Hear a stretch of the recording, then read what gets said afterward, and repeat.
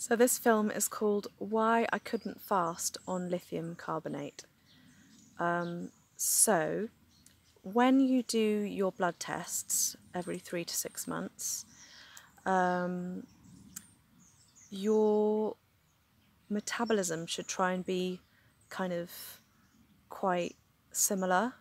So basically when you fast and you reduce your food intake, and you completely change the way that you are living for a certain amount of time, your metabolism will completely change. And for me, I didn't want to, even though I really wanted to try fasting, I didn't want to take the risk, because I felt like while I was taking my medication, I needed to keep my metabolism as steady and stable as possible so that my lithium levels wouldn't adapt and change too much.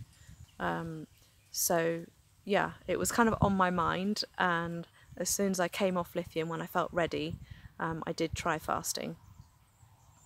And I wouldn't say it was necessarily a good idea at the time, from the way I'd been eating in the last 8 to 9 months previous, but I had my reasons for trying it. So yeah, so exercise regularly, eat healthily, and keep your metabolism nice and level, and then your lithium levels will stay level too in your body while you're taking it.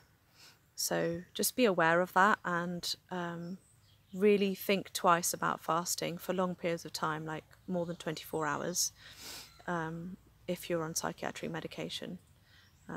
Because for me, I felt like I was kind of quite strict, and I wanted to be kind of accurate with my readings when I took the lithium. I wanted to know what my general level was on a day-to-day basis, and if I was to kind of play around with fasting and intense dieting or something, then I feel that it wouldn't be accurate, and I kind of wanted to know where I was at all the time. I wanted to just kind of, yeah, know that I was in a good place and I was doing the right thing for my body at that time while I was on the medication. Yeah, so that's about it really. Short and sweet. See you soon. Bye.